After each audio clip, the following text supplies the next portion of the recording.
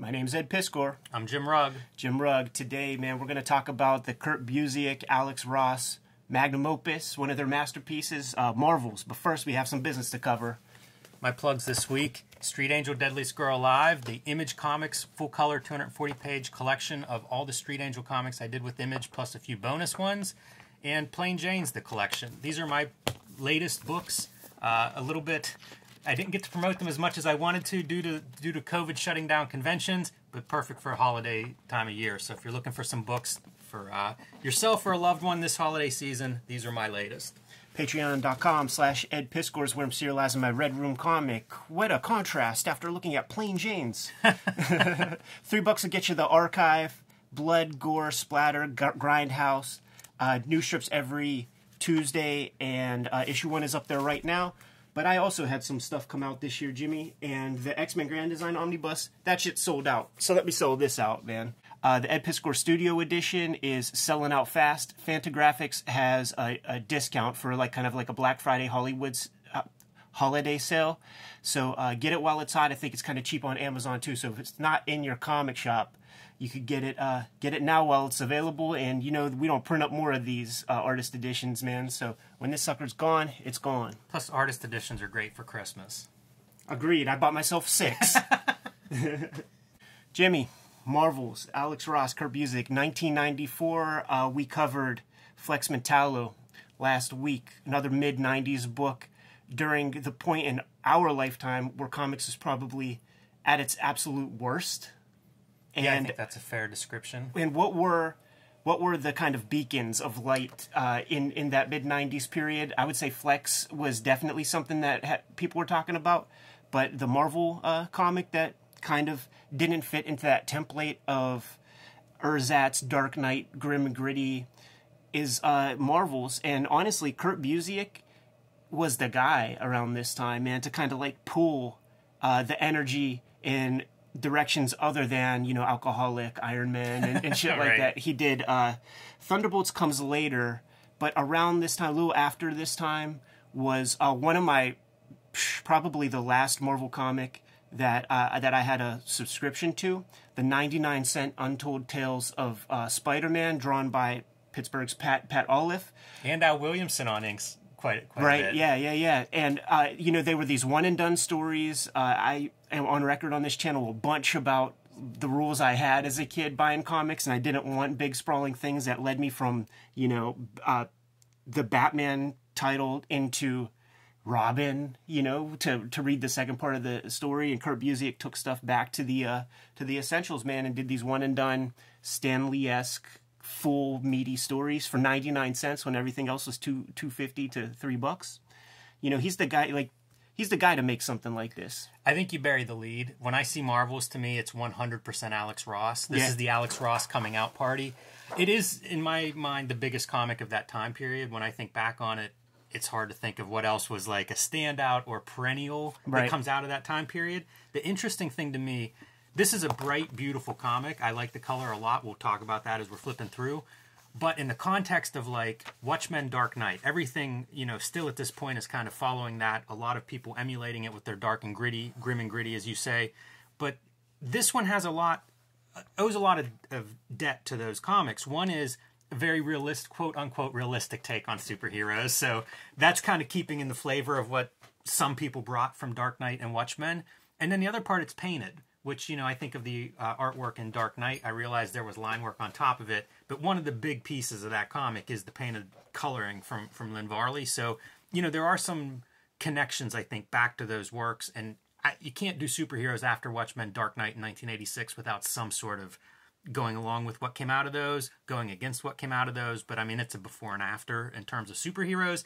And this is very much, I think, in line with those comics, is continuing the conversation of how do you make superheroes interesting at this point. So we're going to, for, perhaps an hour, we're going to be looking through the Alex Ross artwork of Marvels, but maybe we should take a quick look, a glance, and see where his kind of starting off point when it comes to painted comics. And Alexander Ross right here. I love this. Reminds me of Love and Rockets #1, where we see the shells as the splash page, and here we see that worm. Yeah.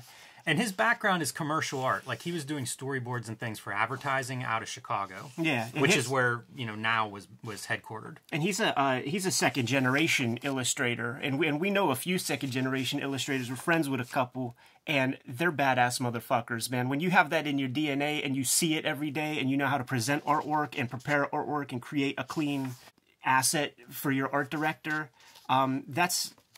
those guys have a set of tools, man, that we just don't. They got their 10,000 hours far before we did. They sure do. And it's remarkable how much Marvel's was like, Ross just showed up. Like, this existed before that. This was not a talked about book. No. I was buying comics at this time. I used to see some of the Now Terminator comics on newsstands. This registered none. This didn't move the needle for anybody. Wizard wasn't covering it until after Marvel's came out, and it was like, oh, his early work. This did not get any coverage whenever it was first published. So Marvel's really was like, holy shit, this brand new superstar has just walked through the door. In a weird way, he's sort of the promise that Stephen Platt was the Flash. Ross shows up and he's kind of the substance, the real deal of like, here I am. Everybody comics start orbiting around me. And Marvel would do like a series of painted, high-end books following this that were really, really bad imitations of Ross. Right. So it did start that trend. Of course, he goes on to Kingdom Come at DC. Like, this was the launch of the Alex Ross brand. Yes. Brand is a good term, too, because you go to San Diego Comic-Con and you see the real estate that he has. I bet altogether, like, it's at least $50,000 worth of real estate, traveling, and promotional materials, because he's got stuff hanging from the ceiling of San Diego Comic-Con's convention hall. He is a big operation. It's tchotchkes. Like, he'll do a cool painting and put it on like a Franklin Mint plate that the fanboys will buy or something like that. But listen, man, the dude's raking it in. Yeah, no doubt about it. And you mentioned illustrator. It's a really good description for Ross. Yeah. I think of him as illustrator first and cartoonist somewhere else. Sure. And I don't mean that to sound as bad as it does. Like, when applied right, I think the skill set that he brings is phenomenal, and I don't think it ever looks better than it does in Marvel's. It's we talk about it, the matrix of the qualities that go into an artist, and you can't pin on red on all the attributes. You know what I'm saying, man? So when you really dig into an artist's work and you try to take it apart to the nuts and bolts level, you can kind of come up with a profile of what's important to that cartoonist. Where do they place their value? And a lot of his value, man, it's in realism, good lighting, stuff like that, man. The storytelling and sometimes even the compositions kind of takes that fiddle, man. So here's the format for each of the 4 issues. Issue 1, Golden Age. Issue 2 is an interesting one, and I can't wait to talk about that, because we're getting into Silver Age, but the X-Men are, the bastard children of the Marvel Universe of the Stan Lee Kirby era are the focus of this. And I have something cool to go along with that.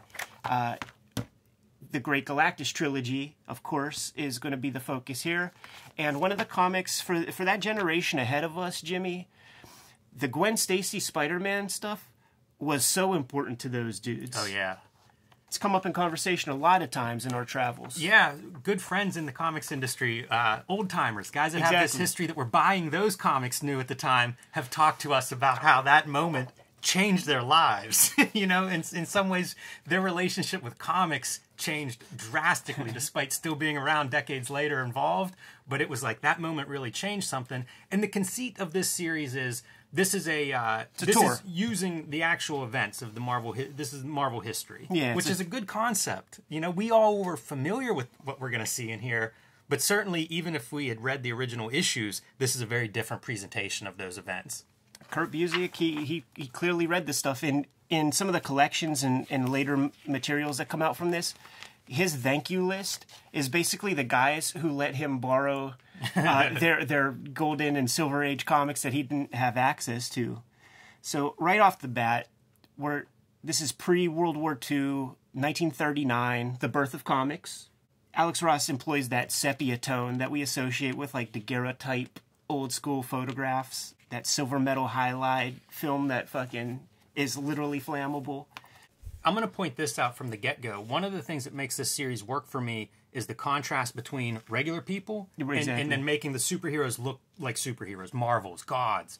And Ross does a great job with that. We're going to see regular people over and over, and they're very well lit and a little bit glamorized, and it's a very clean environment for the 40s, but it does ground it all. Like, it is people. They look like people. Sure. And so when you see the superheroes, you get that nice pop of, like, color, scale, power stances, all the things that make them look godlike. Page 1, you have Phil Sheldon is going to be our avatar character who's going to take us through the whole tour of the Marvel universe from the normal people perspective. Yeah, a journalist photographer.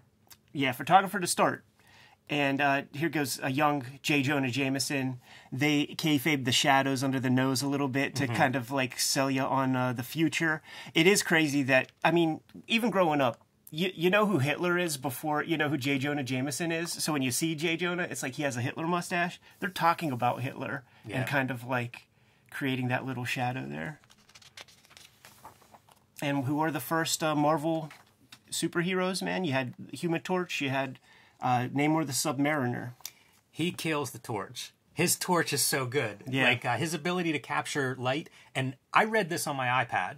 You know, I have some of the issues. I don't have them all. So I was looking at this original source material. But on the iPad, you get that backlighting. Yeah. And let me tell you, Torch is like on fire. Wait, like this is very close to the Carl Burgos in a certain fashion. You know, obviously it's more raw back in the day and stuff. But it's, you know, it's a suit. It's on fire. When we get to the Kirby area where there's like an iconographic Human Torch, you know, Ross couldn't do what Kirby did. It would look odd, so he kept that shit rocking, man. Once again, those sepia tones of what we associate with like old time photography, he can capture these periods really well. So it's like not only is he referencing photos, and he's one of those guys, like you could see it in Neil Adams as well, like whenever you get a shot of them at their desk, they flood their tabletop surface with photographs and stuff while they're putting the illustrations together. So like one panel could be, you know, it could be 50 photographs that they're looking at to try to capture that stuff. And one of the things that Ross is noted for is all the kind of Easter egg materials that he includes in his comics. So there's like a Fleischer Brothers, Clark Kent, Lois Lane. There's like a Billy Batson in here.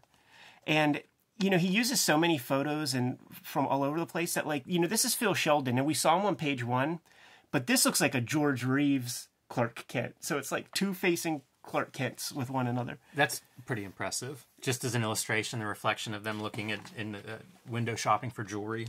Reading up on some interviews and stuff, Ross said that he really wasn't used to wet media when he was putting these comics together. Markers, color pencils, oils and acrylics.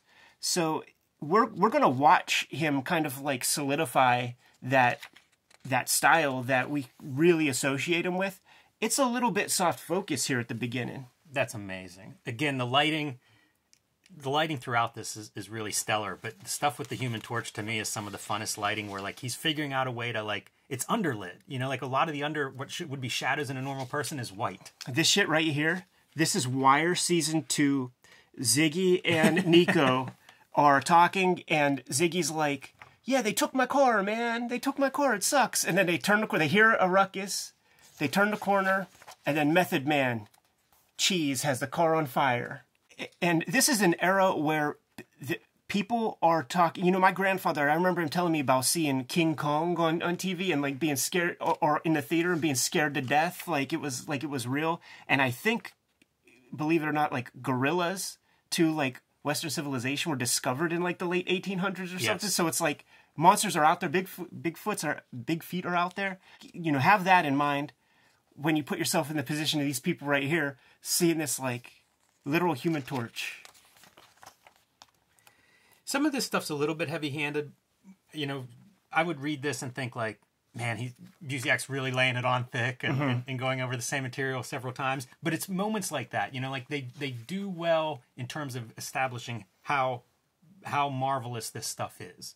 And sometimes they do it a little heavy-handed, go a little bit further than maybe they need to, but it is effective. It does really paint this picture, like you say, of these people who had never seen anything like this, and it changed their, they saw it, and it was like, they'll never forget that image of a guy on fire running down the street. I'd like to sit down with Busiek. I had some small correspondence with him at the beginning of when X-Men Grand Design was getting put together.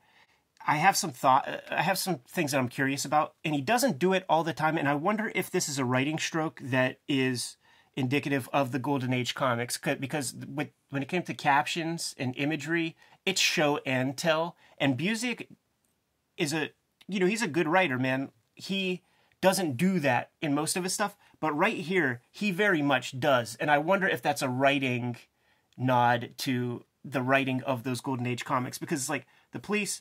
They shot him. So we see the police shoot him. Bullets didn't hurt him at all. Doesn't look very, stunned.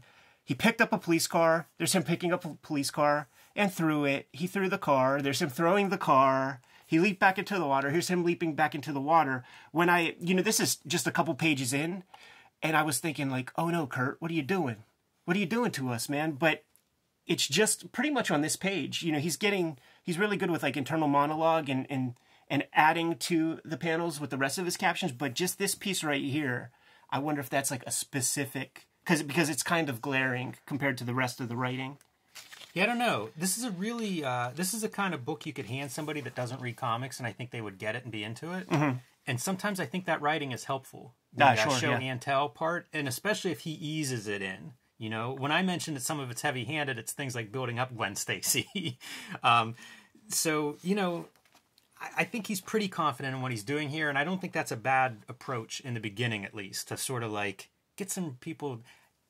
It's ballsy to think I'm making an iconic work here that's going to be around for years and years and years. I don't know that he knew that, but it really does work for somebody if you wanted to hand someone a comic, a fan of the Marvel movies or whatever, and you hand them this for a Christmas gift. Almost anybody, I think, could read this and enjoy it. I do think that this is the Marvel perennial. It's yes. they're of the big two. They're lagging behind the book packaging and book market part of the business compared to at least what DC was. Who knows what the hell they're up to these days? But this is the perennial. What else is there? Born Again maybe, but I don't know that is constantly in print. So we had our Fleischer Brothers Superman appearances right here. How about the Nighthawks painting? Right here.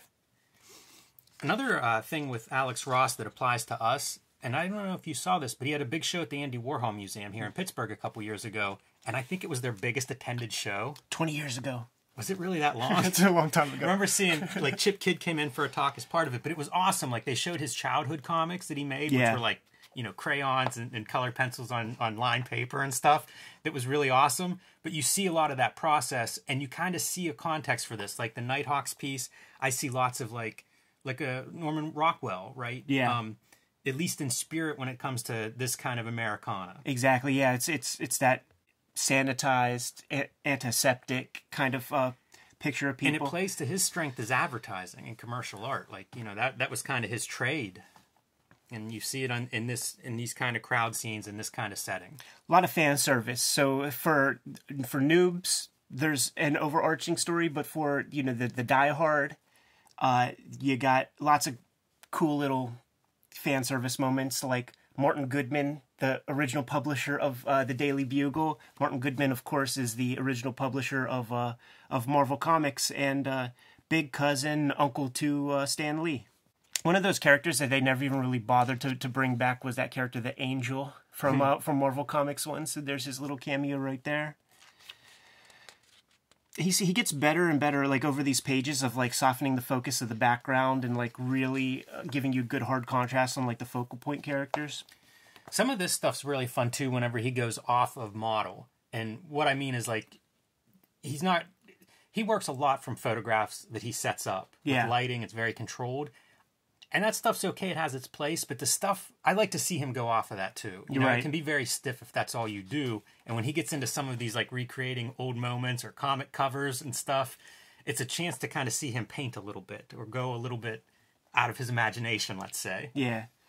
This composition though, man, even as a kid, I was could you have bent that bar a little, and once again, that's like pointing out, where does the cartoonist like put their values? He's working all this stuff out. You see what his thumbnail sketches look like in extra stuff. So like he drew this in sketch form and was like, yeah, that's a good composition. I always loved his pencil drawings. Yeah, incredible. They really blow me away. And you see him, you can find a lot of his process. People watching it, if you haven't heard of Alex Ross or you want to see more, there's tons out there. And his pencil sketches always just amaze me. So this first issue is keeping in the Golden Age spirit. Submariner's a bad guy, he's a good guy. He's a bad guy, he's a good guy, over and over again. And it creates this feeling within the normal people of New York of almost distrust. Like they're very happy whenever, the Human Torch and Namor kind of are battling a Nazi. But you can't quite trust them because, the next minute they're going to rob a bank or something.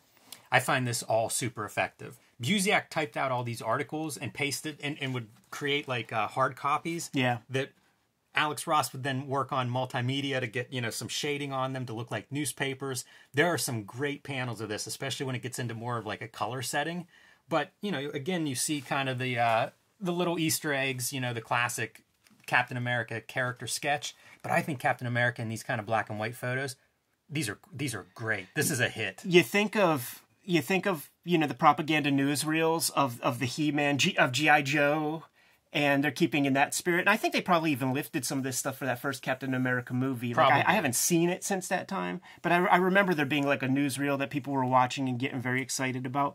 There's Boeing in this typography to go along with that. And if you look really close, you can see the paste ups.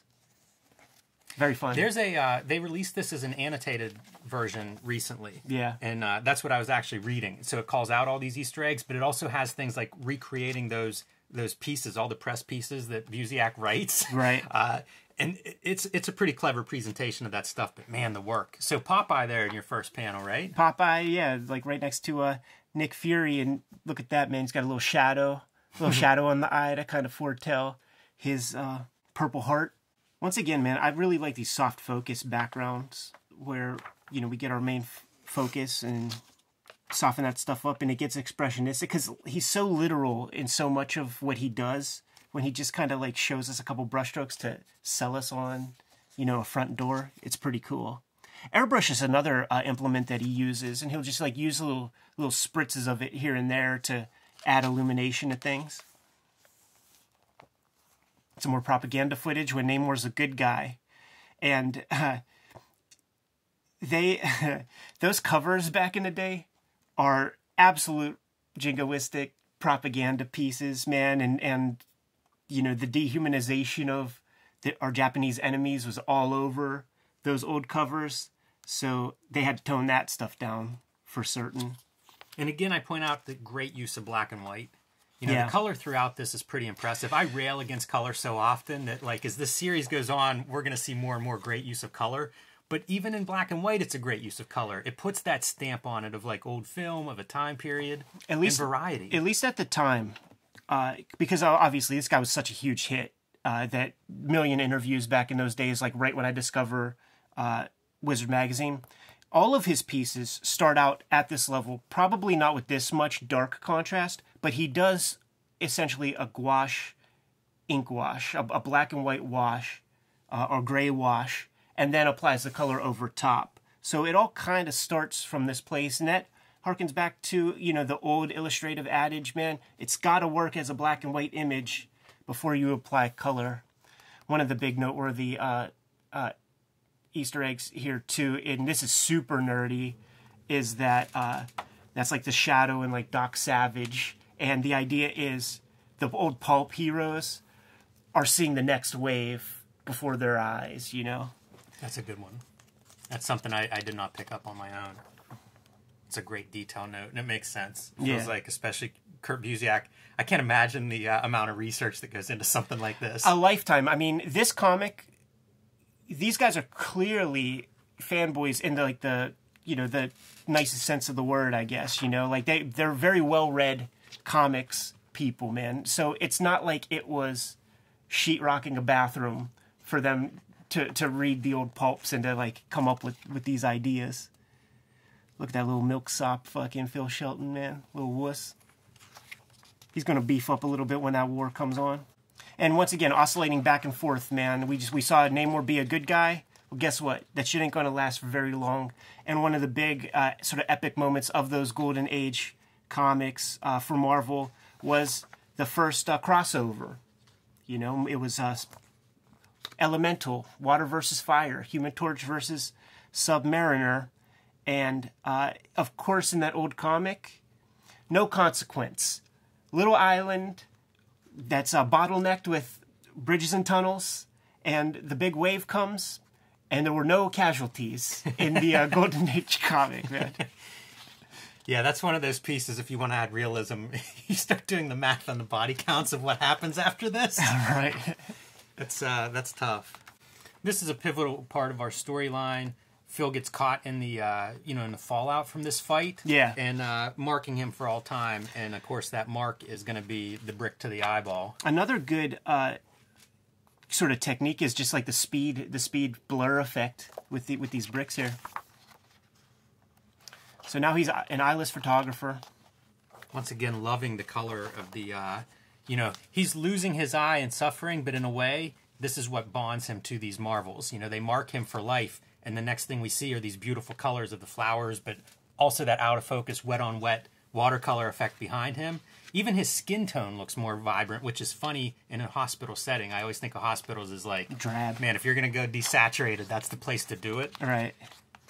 But it's the change in him, and that's kind of, for me, this series picks up after this first issue, so that's the moment. That's kind of the turning point in a lot of ways, and maybe this 2-page spread is the culmination of that turning point. I love this piece when I was a kid, man. It does call back to those Alex Schomburg covers, man, where there's just a million little guys, the heroes descending.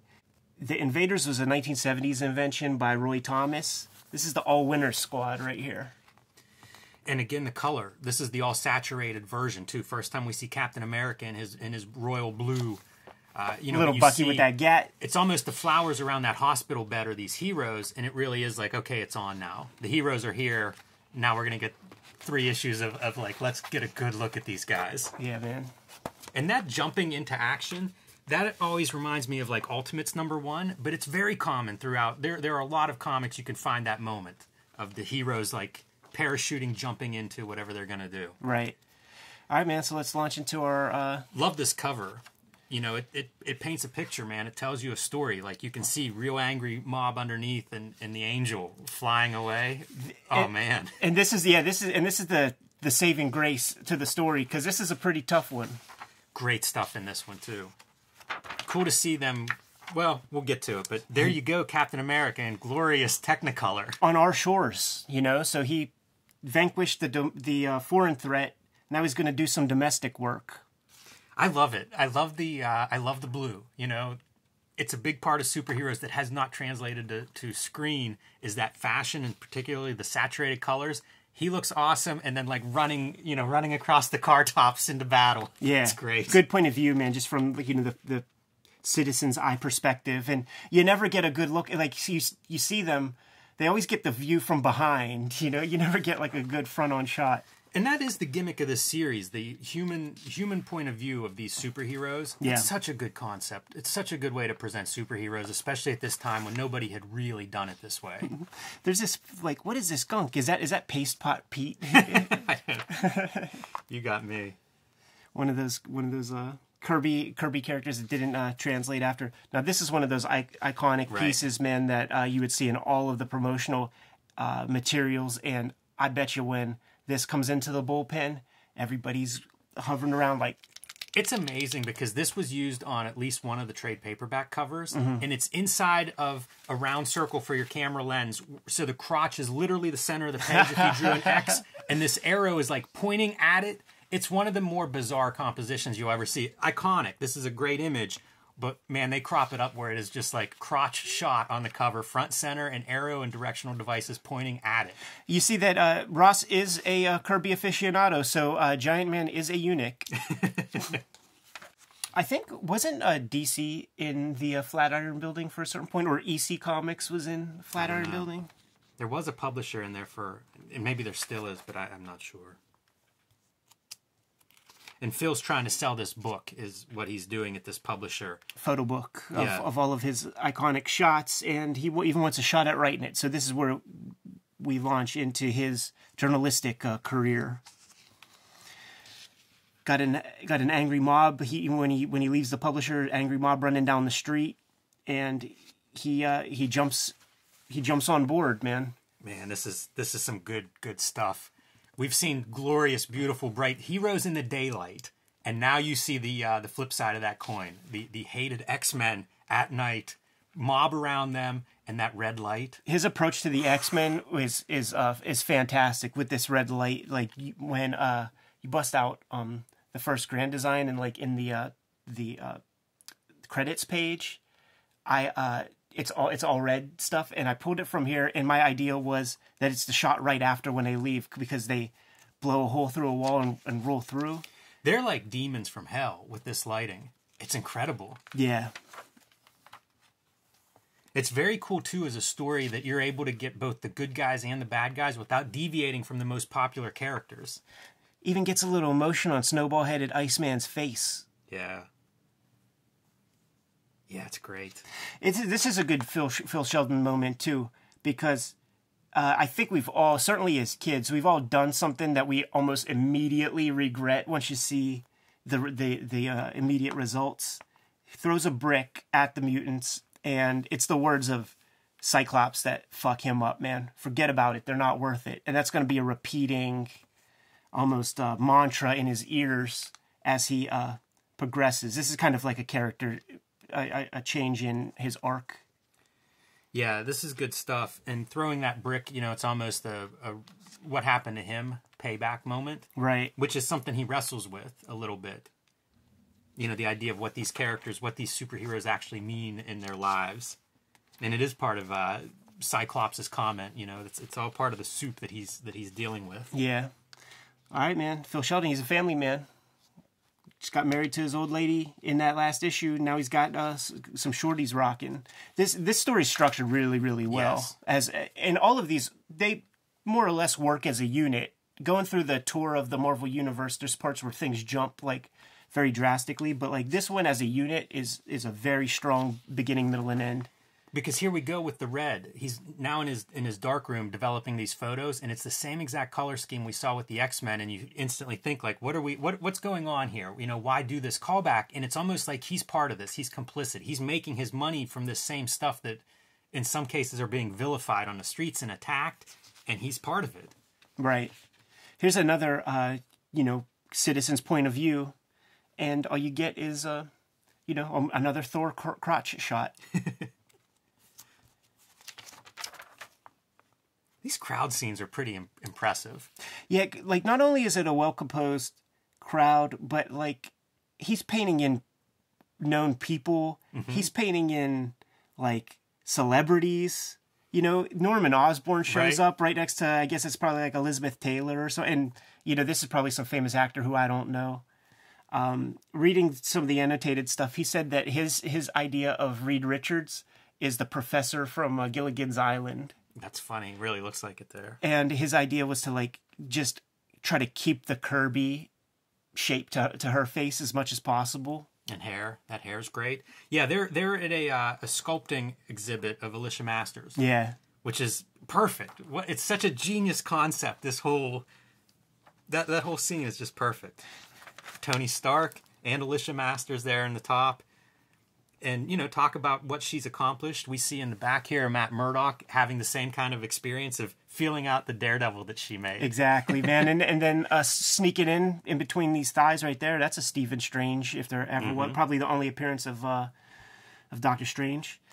I do have a confession to make, man. When I was a boy, Timothy Dalton was my James Bond, because I was on HBO every fucking day. Oh, yeah, and there's the X-Men right there. Right. And I think we were all in agreement that Captain Picard had to be Professor X if there was ever going to be a movie. And I think Alex Ross is in that place with that image right there. I think that's in the annotated is it? The editions of this. I'm pretty sure they mentioned that. There's an iconic right mutant style bloody composition. That's again, like Rockwell. Your contrast between that nice bright scene of these celebrities and superheroes mingling around, and the people on the streets are just gray and drab. You can use gray. It can be used well. This feels like the trajectory of like a New York day whenever I'm in town, because I'm only in town for events. I'm not there just to fucking fuck off. So it's like you do your big thing, and then it's time to go home, and it's lights, it's cabs, it's dark. The girls have a secret. We're building to that. And the Fantastic Four have an announcement.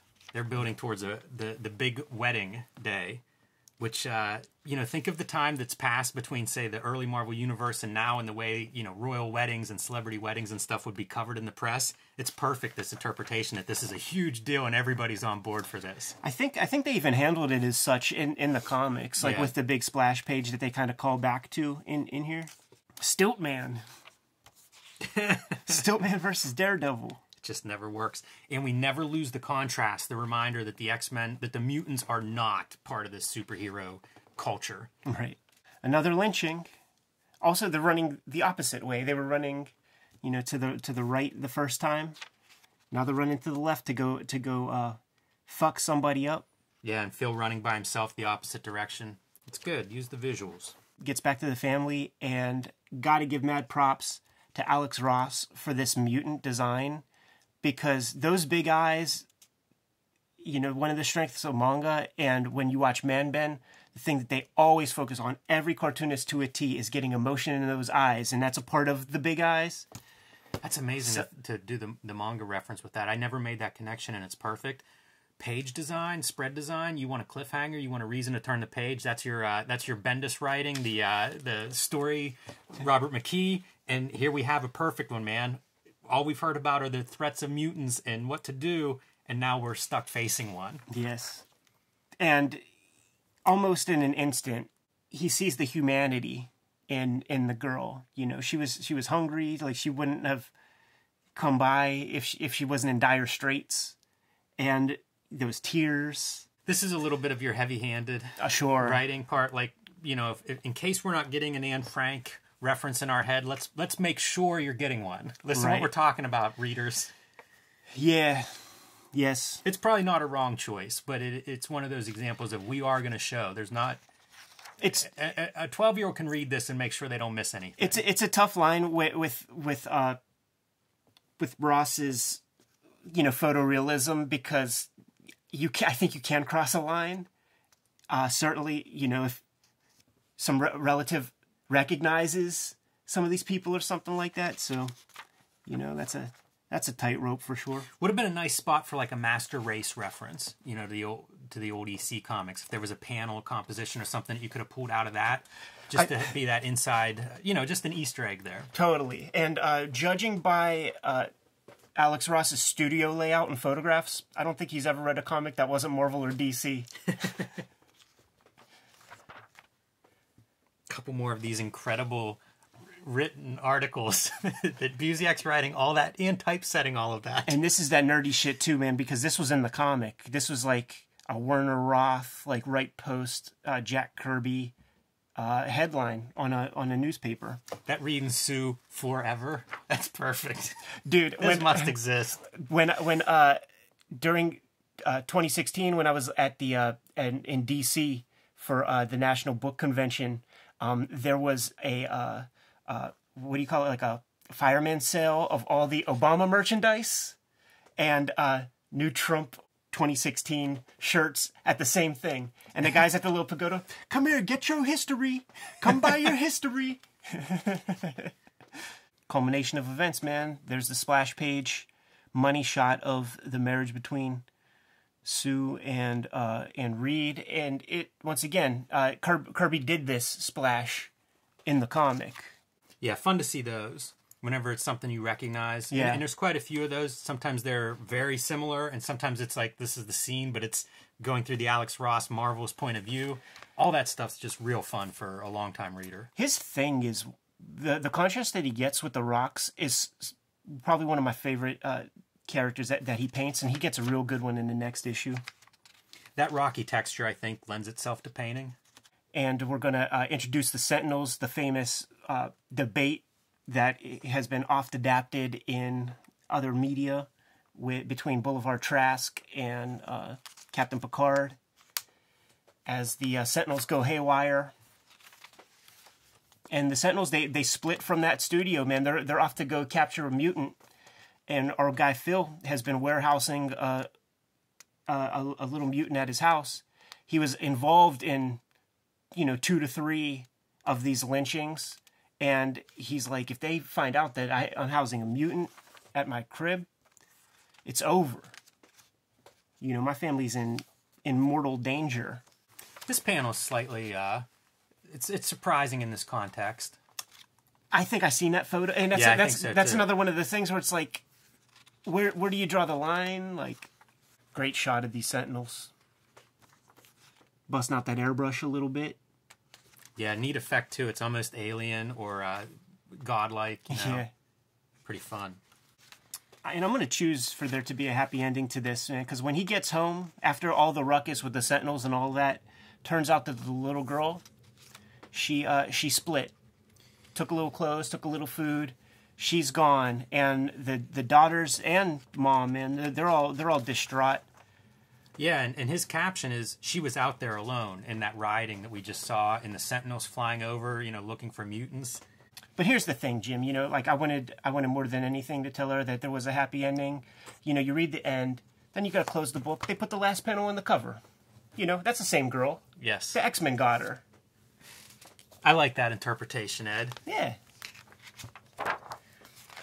I love this issue. Good one. Man, he does. We talk about the Thing being a good texture. That Silver Surfer. Wow. And they got all the Kirby textures in there, too. This is the payoff I was talking about with the newspapers and working that into his composition. I saw this page for the first time and was just in awe. As a painting, the amount of work and detail that he puts into this piece, I'm so impressed by this. Yeah. That is not an easy thing to do. All those photos, magazine covers, brilliant. In perspective. And it's so bright. It's so saturated. The superheroes really are the Technicolor presentation, because even this, it's bright blue skies, warm colors, but it's not the same as those super saturated, the photo of the superhero costume characters in costume. Right. It's like a different palette that he reserves for those superheroes.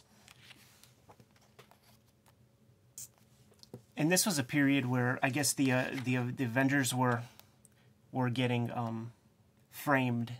Yeah, and back and forth. That's kind of the commentary. Their heels, their faces. Somebody set them up. Now they're back to Avengers Day. Page after page. Right, and he writes. That's Phil's whole plight is we don't appreciate these people or these superheroes. And look at Eraserhead, man, with the Judgment Day stuff. We're going to see him at the end. He also, goes on and on about just, he becomes totally faithful, almost like a religion, in his belief that these superheroes will always save the day. And this is probably an issue where it really cements that for him. Yeah. And there is a part, too, where, the people, sort of take it for granted that they almost expect that, the heroes are going to take care of things. Yeah, taken for granted is a good way to describe that.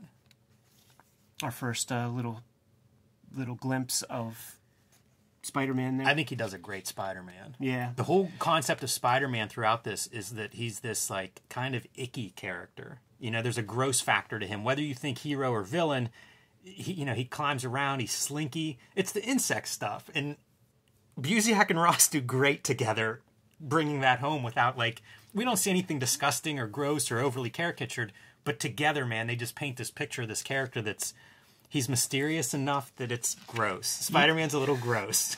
You could definitely tell that Ross was a mark for that 70s TV show, too, man. No doubt about it, and I'm glad that he is. I think that works for these kind of visuals. It gives us something that we're already familiar with. If Spider-Man were real, how would he look? Well, he might look different than the comics, like the TV show. Yeah, so you see some wrinkles in the fabric. This is the fun shit because that it's is awe-inspiring. Yeah, it's this over-the-top texture. It's the stuff that was in the Kirby comic, So we're seeing his graphic interpretation in color of Kirby texture. It's a terrific spread. Even the TV broadcaster guy, I'm on board with. It's good storytelling. There's a lot of cool. The format of this issue is great because we're going to get a lot of splash pages on this side, so it's every page turn is rewarded when shit is really on, man. And this whole story, in my mind, is this giant story. The first time I read this story was in the Collected Treasury edition, so it was already oversized, but it's gods, it's characters that are way bigger than humans. It's perfect for this treatment of, like, reserve the double-page spreads for when we do Judgment Day. Well done. I do like the idea of Alex Ross in his studio getting his friend to strip down to his tighty whities to take that photo. I like to imagine him painting him in some kind of color like... The same stuff that made Buddy Epson not be able to be the Tin Man because it closed off all his pores. That's terrific, though. It's such a you good feel surfer. the Kirby in it? Oh, yeah. It's so much fun. Like, this is the one that feels like the Alien comic book concepts. Just great. Terrific. I'm surprised that it works. This is something, if you showed me the first 2 issues, I'd be like, great. I don't know if you can do the cosmic stuff in this style. Well, you can. There'll be one piece of Uncanny Valley that I'm going to be very happy to point out in this issue.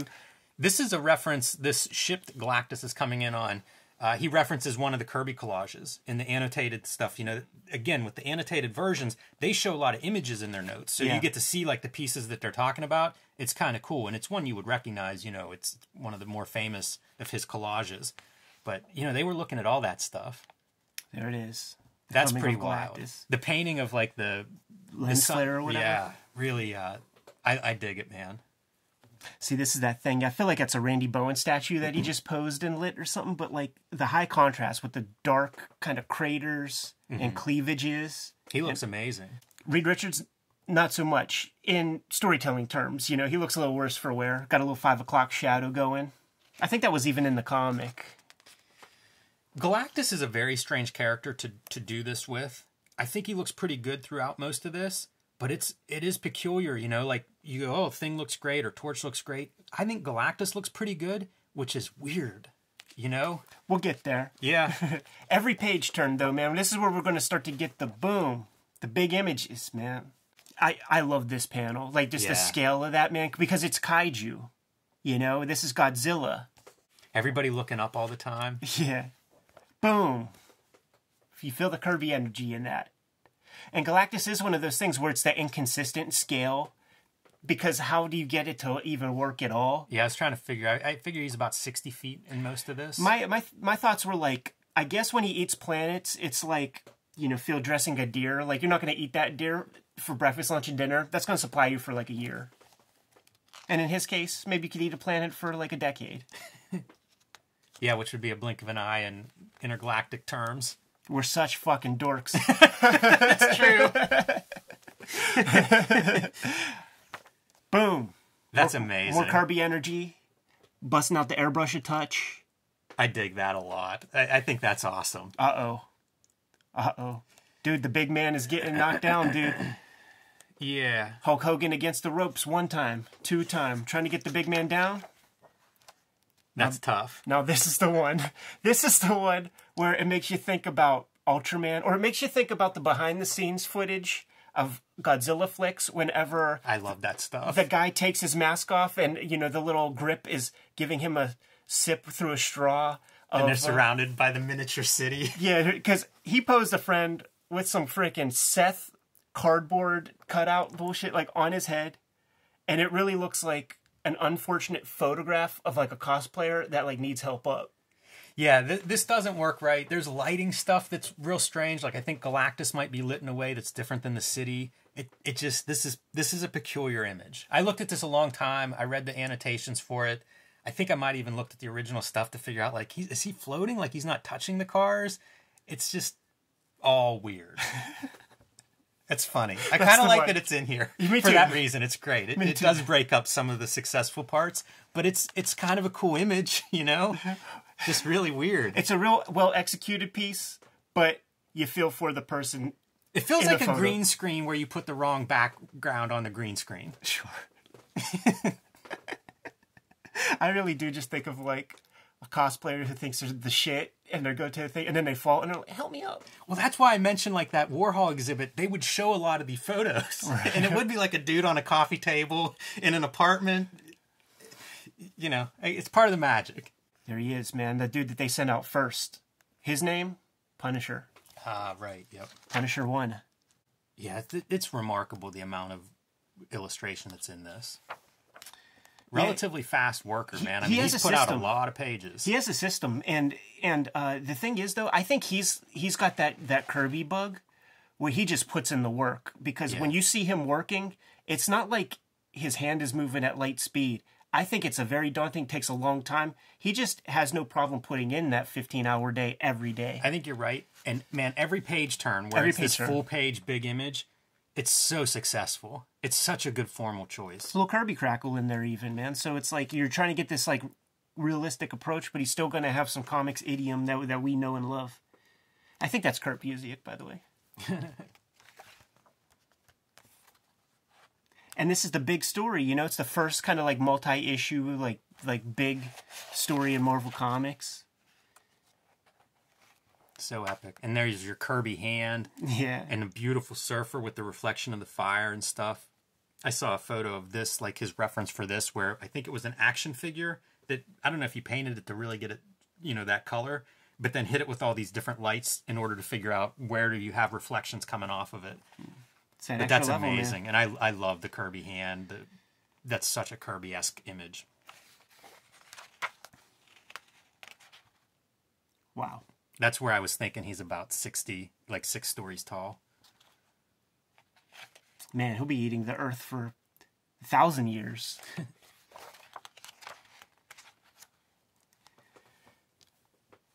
The thing about that trilogy, too, is it is a Deus Ex Machina ending with the ultimate nullifier.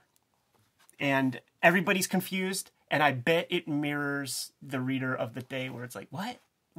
3 months for this? See, this is a weird shot, because if you think of a lot of these shots would work as somebody taking pictures, a journalist taking pictures, this one doesn't. Where's the camera? And I wonder if that's the black and white stuff, because there are a few of those images. The Namor in book 1 right. is that kind of thing where it's like people telling the story versus like somebody, you know, photographing it. Right. So I don't know if that's how you're supposed to interpret that or what.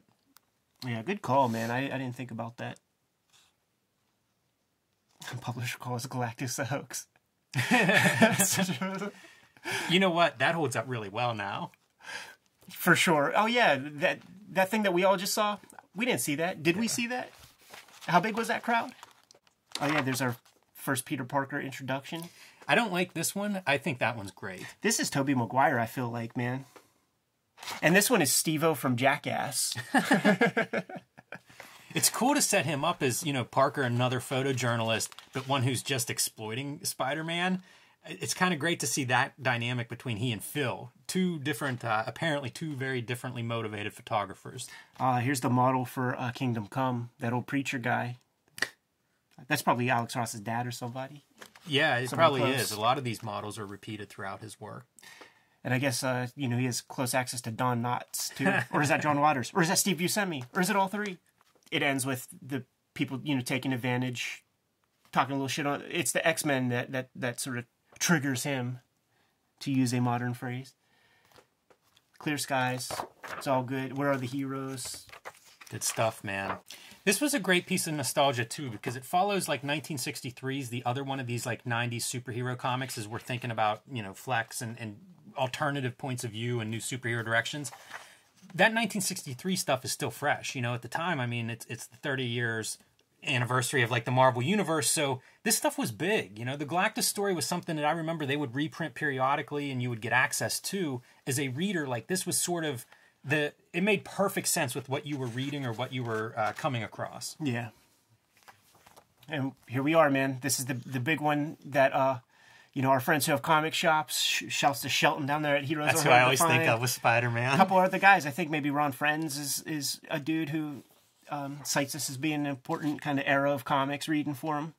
And we were following the trajectory of Sheldon's kind of career for like 2 issues. He's been trying to put together the book. The book is out now.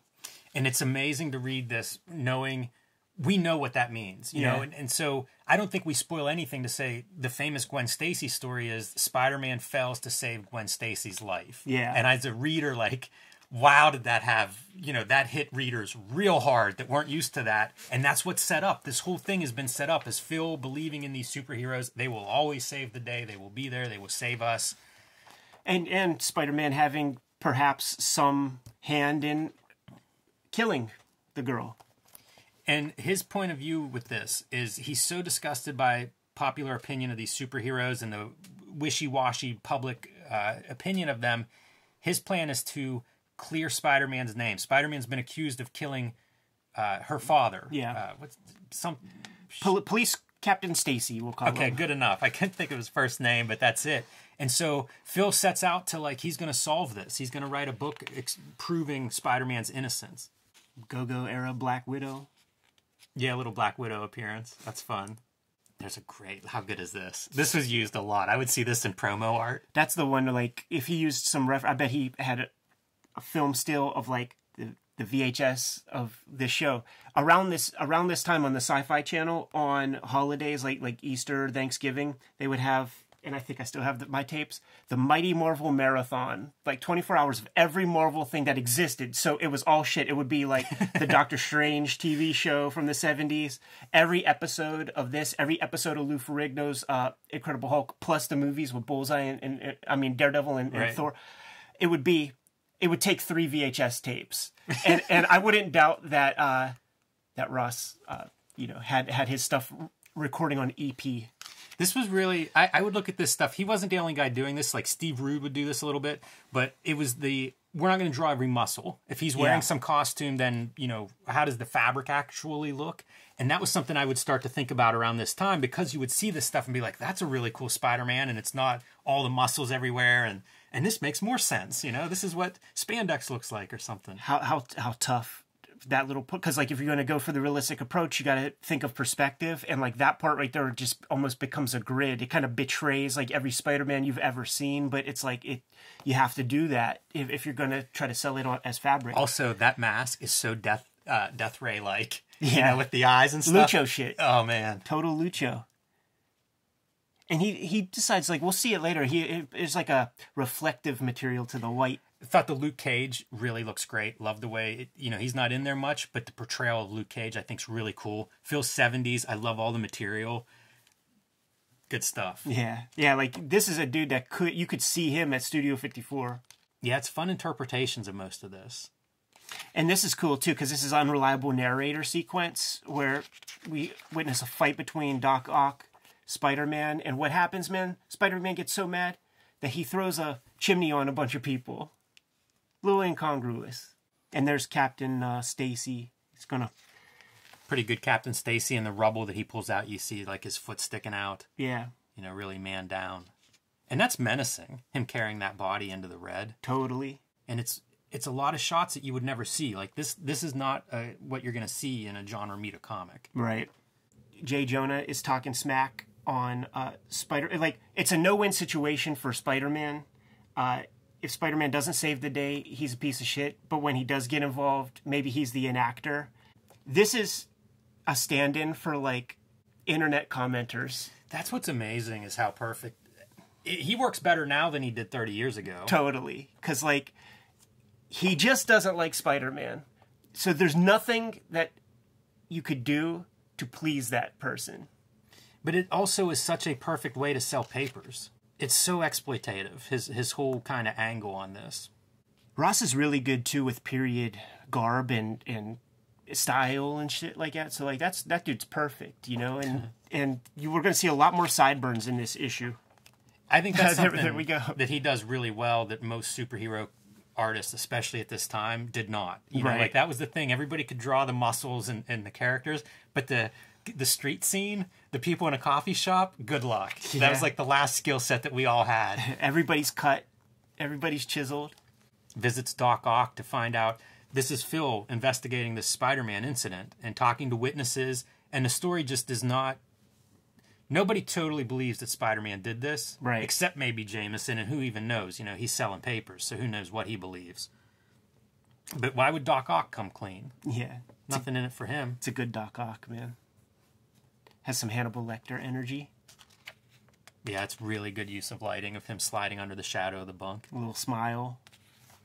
Gwen Stacy, Captain Stacy's daughter, goes to talk to her. She's come around on Spider-Man. Beautiful acting in this piece right here, man. Real innocence. These nice quaint homes, too. Like, it's like, it feels legit. And this is an era, like, this guy had to, like, source these references with practical stuff. I've been watching more period stuff, and there should be wallpaper. Ah. Everything was. I feel like everything was wallpapered back then. I can understand him not wanting to do it, but seeing like the tablecloth makes me think of that whenever I read this scene of like, oh yeah, there were a lot of patterns at this time period. I still want to ask Lynn Varley how she would do like her quilt and her wallpaper texture, where it's like, how do you just painting that symbol, you know, that ornate symbol one time is tough. And Ross, man, you don't need to do this in the background walking down the street. It's great that he does. That's the same as like the costuming to me is like, how do we decorate a street for this? Yeah, some artists selling their wares on the street. Wonderful. This is a cool scene. This is Namor is invading because there's some hostage that he wants to free. And so he brings basically the forces of Atlantis, but it has this very ethereal quality of like alien invasion, something spectacular. And he achieves it with this color where these are all in these blue-gray washes, kind of like lighter and a little bit desaturated. And then you have the warm of these characters walking through and Gwen Stacy just being sort of impressed by all of this. It's a nice moment, I think, for highlighting what this stuff is. It's almost like this super technology that has invaded the world and how, you know, if you just pause for a second and don't be afraid, you're in awe of what you're seeing. And I'll say it just because we'll get a million comments asking us why we didn't say it. There's Night Owl, right? There's Silk Spectre, Watchmen, and Star Wars Probe Droid. And what are the two views of Namor they get, man? Coming and going. Right. Pretty good, man. It's you know, seeing an airplane fly overhead. I don't know what that smoke signifies in the first panel. It's like cause, effect. You know? Maybe. Yeah, I guess so. Whenever they were doing the Sam Raimi Spider-Man flick, there was like a test video. You could find it on YouTube where they did like a John Romita Green Goblin kind of face mask that had articulate. And you remember that was Willem Dafoe, so the mask kind of like still looks like Willem Dafoe, and makes me think of this right here. I like this a lot. I think that's fun. Smoke from his device coming out. It's a pretty good sequence. There's very little, because we're going on a tour through the Marvel Universe, there's very little like page to page to page kind of flow throughout this whole thing. You know, big spans of time can transpire between panels even. So this is one of the sequences that's like, you know, it's multiple pages, probably for like most of the rest of the issue. And Sheldon is going to see Gwen Stacy, sees the Goblin take her, and pays a hack to take him as close as possible. He's got to get there, try to help the girl, or at least bear witness, we'll say. This is a good sequence. And it was a good setup. You know, like they make you believe he's grown close to Gwen Stacy, so that part's great. She's in peril. There's some personal stakes there for him. But we always talk about car stuff is really hard to make convincing and follow and dynamic. It does all that stuff. Even having to leave the car on foot, very easy to follow. And period-specific cars, by the way. This is 70s film, French Connection cars. This feels like where we start to deviate from some of the photo referencing, and I dig it, but it does feel different. You know, this feels very different than the ground level lighting is all accurate. Good pose here. You see the use of the horizontals have gone away now, and our panels are losing some of their base, their strength, their solidity. There it is, man. The epic neck snapper. That's one of those compositional things that's strange, because it looks like it doesn't, those lines right under her face, that's a bad choice. It looks like a ledge. Like she was about to slam into a ledge and he stopped her.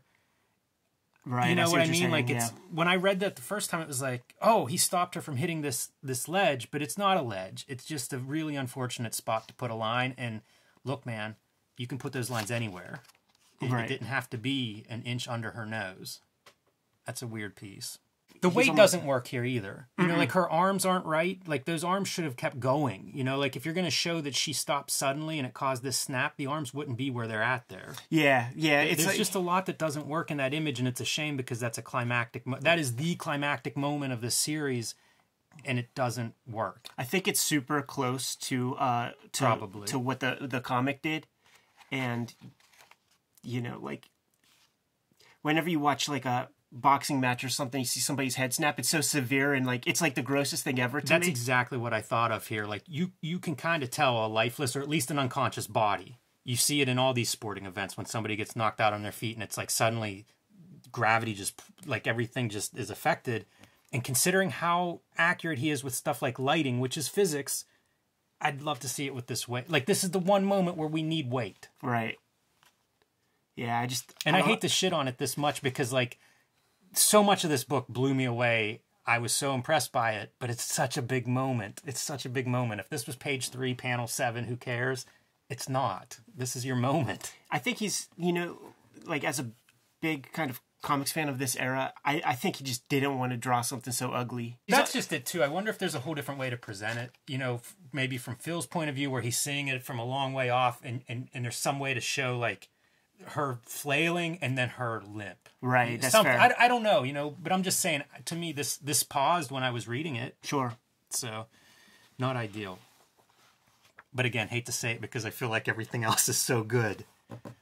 On the very next page, Norman Osborn dead. And of course, this is the regular people, man, so they don't make any connections to Green Goblin and our guy. It's cool to see how Ross tries to interpret that weird Ditko hair. Yeah, very Nixon-esque. Yeah. And Phil is like PTSD almost. This is the cult that you've been following the day after they predicted you would be sucked into the spaceship or whatever. And we sort of follow the family story is an important part throughout too, because he, didn't want to get married to the girl if he couldn't protect her. And then he married her anyway, developed a family, but still was spending so much time on his book, wasn't spending much time with the family. That's all changed now. He knows kind of what's important in life or whatever.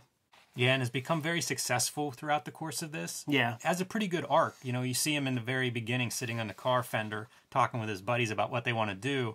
And we see him here passing off a lot of his work onto his assistant as he moves into retirement. This is kind of a funny piece. He pulls the paperboy in for this photo of the family. Yeah. Which is weird that you would pull a random kid in. The notes say it's the idea of regular. Like, that's a regular kid. Pull him in. Of course, it's Danny Ketch. Yeah. Look at that, man, on a bike. Who we know as Ghost Rider of our generation. Started in 1990 as the new Ghost Rider that was real popular. Midnight Suns all spinning out of the popularity of that Ghost Rider series. So another one of those Easter eggs, but a good one for a kid of 90s comics. They had to squeak one more Easter egg in, man, before they cut out. And also, I think that's like very close to like Paperboy, like the NES colors. There it is, man, in a nutshell, dude. The 90s was a pretty tough time in comics. There's very little good stuff to come out on any sort of regular basis. You had to get it in where you could fit it in, and this was one of the highlights of what Marvel was putting out at that time. Great covers too. Like they really nailed this series in a lot of ways that often go wrong. If you're reading whatever comics, it's rare that you get this much success in a series. I'm not the biggest Alex Ross fan. His DC stuff really didn't do much for me, and that's most of what I had read coming into this. I could not have been more pleased with this. That's a good place to leave it, Jimmy. Cut out? Yeah. Kayfabers, like, follow, subscribe to the YouTube channel. Hit the bell. We'll notify you when new vids are available.